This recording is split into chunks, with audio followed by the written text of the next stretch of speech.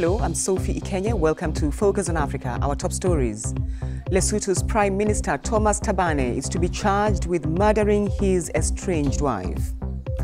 South Sudan's President Salva Kiir and his rival Riek Machar agree to form a unity government, but can they resolve the sticking points? Togo's President Faure Gnassingbé insists he is not a dictator days before an election in which he seeks a fourth term in office. Also in a program, Football as a Source of Salvation and Reconciliation.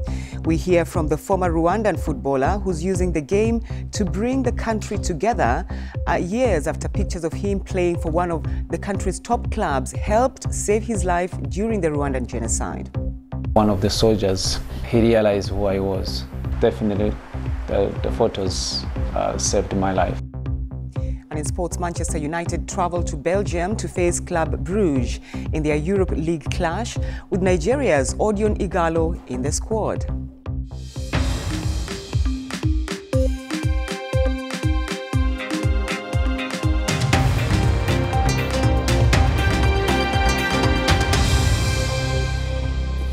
Thanks for joining us on Focus on Africa from BBC World News.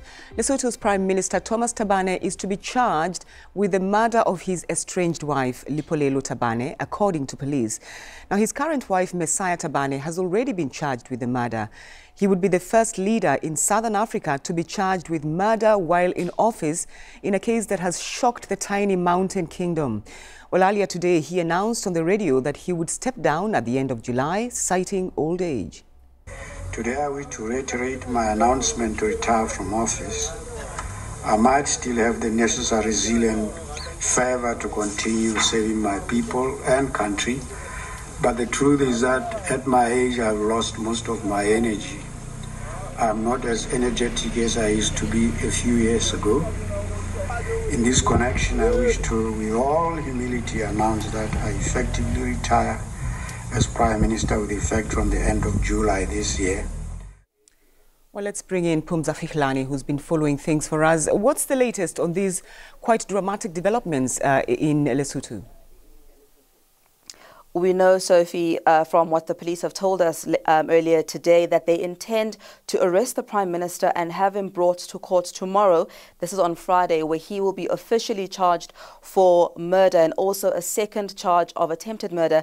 This is in connection with the shooting of a lady who was with his estranged wife at the time, who survived the incident and is expected to play a key role in the murder trial when it gets underway. Just briefly, let us know, help us understand how we got here. This is a story that dates back to 2017 when Lipolelo Thabane was shot outside her home just in the outskirts of the capital, Maseru. And at the time, the police believed, or rather blamed the incident on unknown gunmen. The Prime Minister even commented at the time, describing it as a senseless killing. We know that the police had been quietly investigating the Thabanes, but up until recently only came out directly and said that they intend to charge both the Prime Minister and his wife, who is already in the court process and is yet to plead. All right, so it appears we have a political situation now in Lesotho. What is the ruling party saying, his party?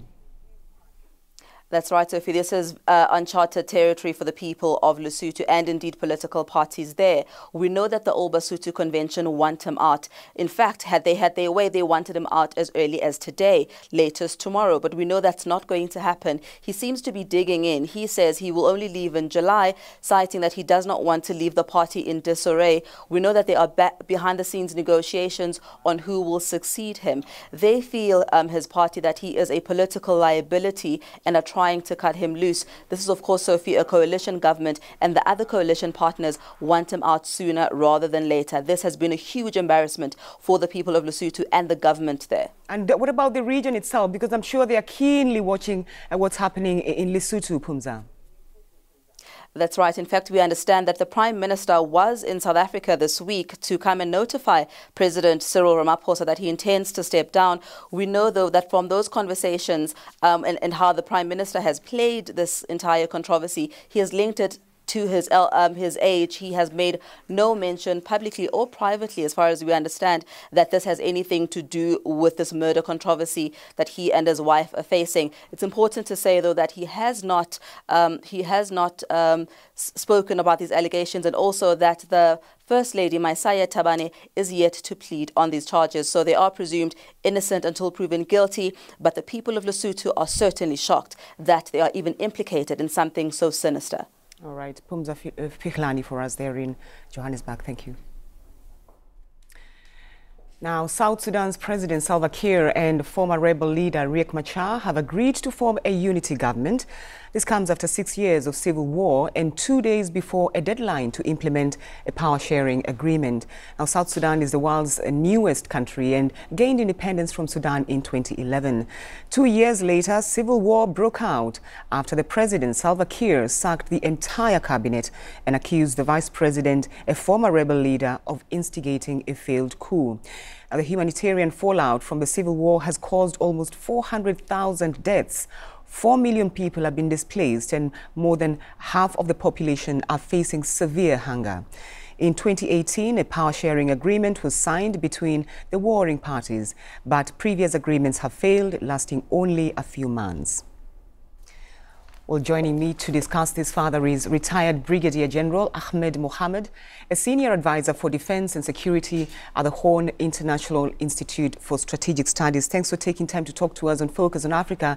The big question, obviously, is whether this agreement, this power-sharing government will hold because of the previous agreements that have not lasted long. With the sticking points, will they be able to hold? Well, thank you, Sophie. We are looking forward to having this agreement this coming Saturday, and after that, the establishment of the transitional government of national unity. However, there are a number of contentious issues which have not been resolved. And the top of the list is the number of states. We know the states were initially 10, they were built to 32. In the agreement now, there's supposed to be only 10 states. However, we know in the last 1 week, the government has established 3 administrative areas, namely Ruweng in Unity State, Pibo in Jonglei, and Abyei, which have been identified as administrative state. These have been rejected by the opposition. Now, second on the list is the issue of the Unified Armed Forces, which should number 83,000. While that is the case, the key issues are the composition of this army, where they're going to do their training, where they will concentrate, and also the issue of command and control. And then third on the list is the issue of boundaries. We know a number of boundaries are contentious. On top of the list is Malakal and Raja. And finally, Sophie, the issue of the security arrangements and control around Juba, which for a long time have remained a problem. We know in the last 2 incidents, that was a big issue. We are talking now of possibly establishing a VIP protection force. That is still pending. We are waiting to see what's going to come out of this, Sophie.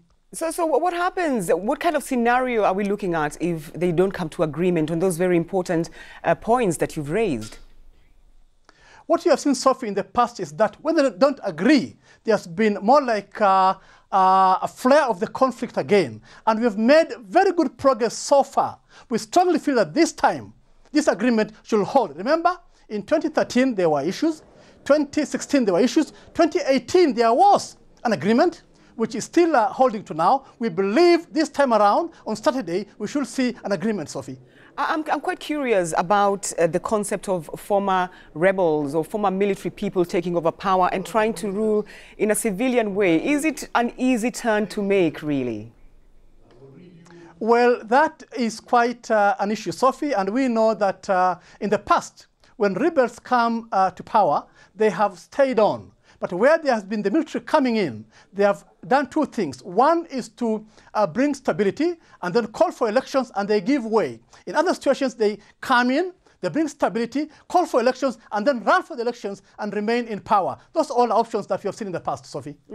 There's been pressure from outside, from the region, and of course from the United States. Can this country afford not to stay united or not to go through with these agreements now?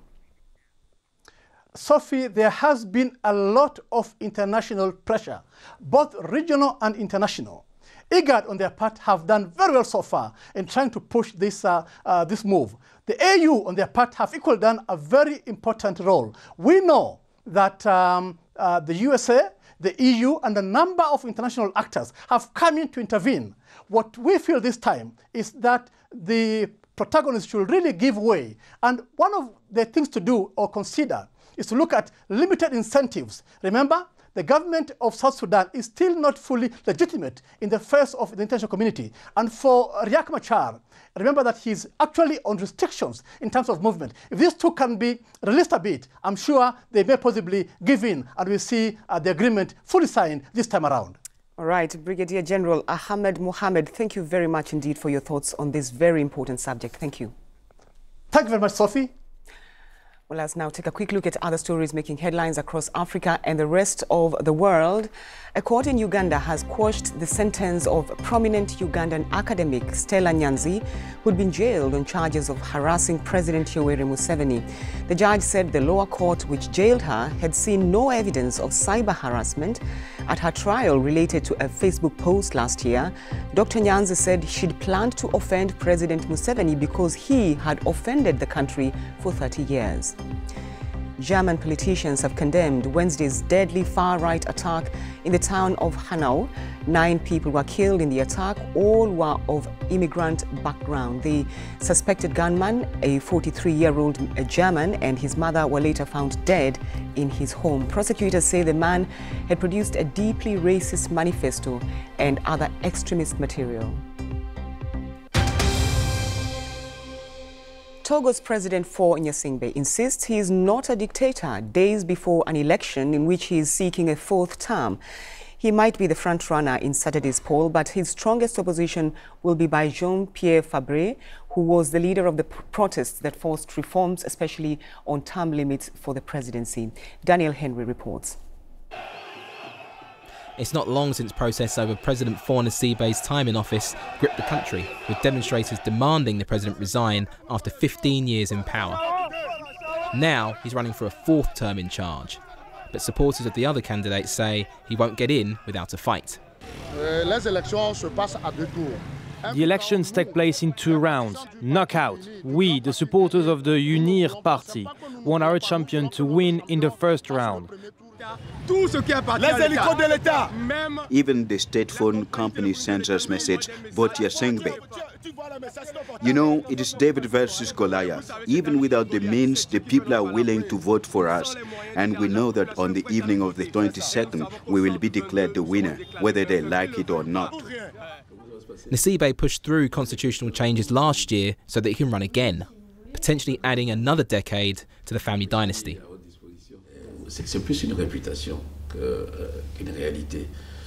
It is more of a reputation than a reality. A president can't keep up with everything that is going on. It is not that I'm getting sloppy. It is about image. But if you have the time to look at the situation in our country, reading the press and so on, quite honestly, you will see that sometimes those assessments are exaggerated. In any case, I do not feel like a dictator. The United Nations and the economic community of West African states will be watching closely, but critics question if this election will be free and fair, after 500 independent election monitors were denied accreditation to oversee Saturday's polls. The Gnassingbé family has been in power for the last 53 years. Millions are expected to vote this weekend as Togo's people decide if the family legacy lives on or ends here. Daniel Henry, BBC News. This is Focus on Africa from BBC World News. Still to come, he may be a Rugby World Cup winning captain, but Siya Kolisi tells us what keeps him grounded. Find out more in sports.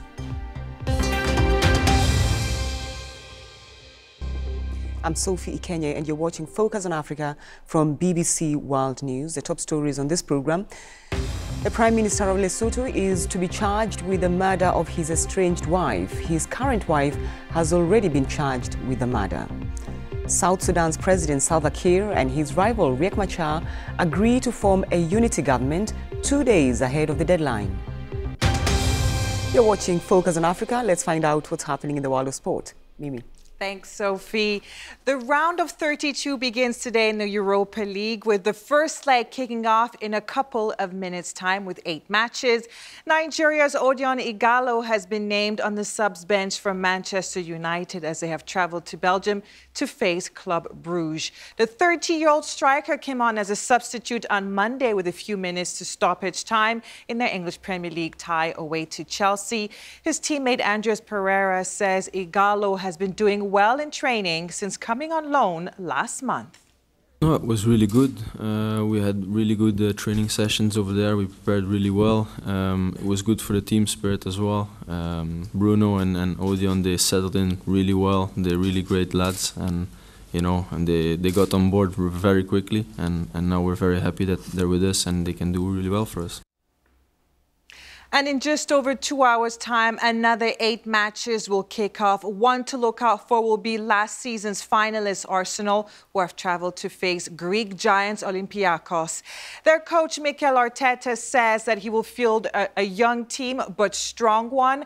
They're going into the match after ending a run of 4 consecutive English Premier League draws with a 4-0 win over Newcastle on Sunday. Tunisia is the latest country to officially submit a bid to host this year's Confederation of African Football Champions League final. Morocco has also submitted a bid to host the final on 29th of May, but proposed to host the second-tier African Confederation Cup final on the 24th of May as well, something Tunisia did not wish to do. South Africa, meanwhile, expressed its interest to host either the Champions League final or the Confederations Cup final. All right, when you are a famous person and you are thrust in the spotlight, how do you keep your feet firmly on the ground? For this famous athlete, the answer is very simple. His wife, Siya Kolisi, may be his country's first black rugby captain who led South Africa to win the Rugby World Cup last November. But as he tells BBC Sport Africa's Victoire Ayoum, his wife still makes him do the dishes. With all these celebrities, how do you make to keep your feet on the ground? And she's right here. She's the one. That reminds me every day. You're a father, you're a husband, and you still got to do your chores at home, because sometimes you get stuck in a bubble and you think, you're on top of the world, and then I got a strong, independent woman like this who reminds me, hey, you got to do the dishes every now and then. No, of course. He's really grounded already. He does an incredible job at keeping himself very grounded. He's got a great group of friends that keep him grounded as well. And also his faith, I think, plays a huge part in who he is and what keeps him grounded. So it's really a privilege to do life with him and just see how he's grown in this process. I love that. I struggle to get my brothers to do the dishes. That's all the sport. Sophie. Mimi, poor you. Thanks for the sport. Thank you. Now, it's almost 26 years since the Rwandan genocide, which saw around 800,000 people killed in a space of 100 days. Many more were left badly injured. As part of Crossing Divides, a BBC season bringing people together in a fragmented world, we want to bring you the story of one man who only just escaped with his life. At the time, Eric Murangwa Eugene was an 18-year-old goalkeeper for one of Rwanda's top football clubs. Rayon Sports, let's have a look. Around 1 p.m. local time, when a group of soldiers came into this house, screaming, shouting, and it was very scary. And I could see that his face completely changed as soon as he realized who I was. Definitely, the photos saved my life. My name is Eric Murangwa Eugene. I am a former international Rwandan football player, a survivor of the 1994 genocide against the Tutsi.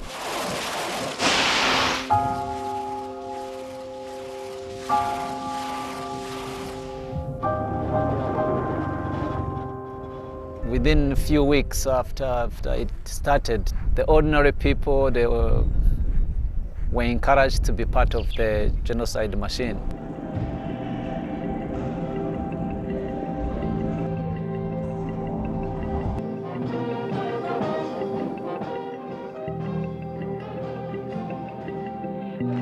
I can remember how great that moment was. The stadium was full to its capacity.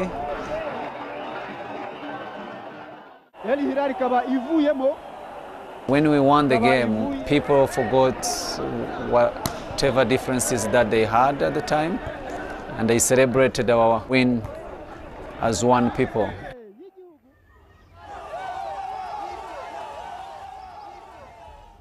So the soldiers were going around the house, throwing things up and down, and it was very scary.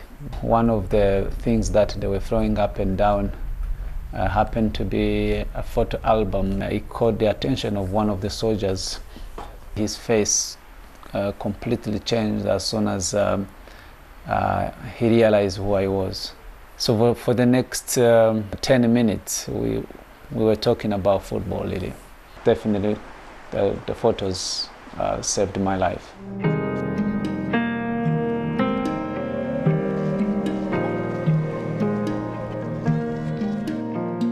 There was a lot of younger people who were grieving and suffering because of the consequences of the genocide. As a pastor, it was a very big challenge to come with religious message to people. But I knew that if I begin with sports, then that would be easier for the youth to listen to me.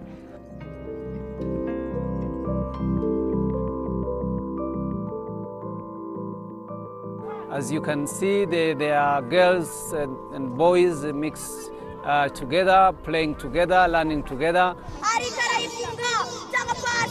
Iyi mikino ituma umuntu aruhuka mu mutwe, ituma nta makimbirane tugiranamo nta n'ivangura. Bituma mbyumva neza kandi bikaba n'imbaraga zo kugira ngo nimbona ababikora nanjye nze mbakumira cyangwa se nanjye ntazabikora. It's a long and hard journey of changing the mindset of people. It will be here for a long time, but I'm pleased on what has already achieved. Now, a priceless and quite heavy, an 18th century Ethiopian crown that was found in a suitcase in the Netherlands by a former refugee has finally been returned home. It's now been handed to Prime Minister Abiy Ahmed and will be placed back in its original church. Kalkidan Yibeltal has more from Addis Ababa. For more than 2 decades, the rare church crown was kept in an apartment in the Netherlands. Today, the man who found it returned to Ethiopia with the ornate artifact. On the receiving end was Prime Minister Abiy Ahmed. Sirak Asfaw, who has been living in the Netherlands after fleeing political violence in Ethiopia, says he found the crown in a suitcase in the early 1990s after a visitor to his home left it there. He said that he vowed to keep it safe until he returned to its home. That day arrived, and today it's on display at the National Museum here in Addis Ababa. Eventually, it will be returned to its original home in northern Ethiopia. The 18th century crown is thought to be a gift from a powerful warlord to the church. It's believed there are around 20 such crowns in the world. Ethiopians have been pushing for the return of various stolen artifacts that can be found in different places, particularly in Europe.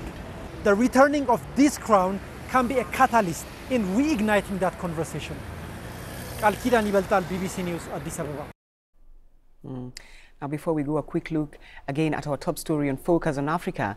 Lesotho's Prime Minister, Thomas Thabane, is to be charged with the murder of his estranged wife, Lipolelo Thabane. His current wife, Messiah Thabane, has already been charged with the murder. He would be the first leader in Southern Africa to be charged with murder while in office. Today, he announced that he would step down at the end of July, citing old age. Well, don't forget, you can get in touch with me and the rest of the Focus on Africa team on social media. I'm Atsi Kenye. Thanks for your company.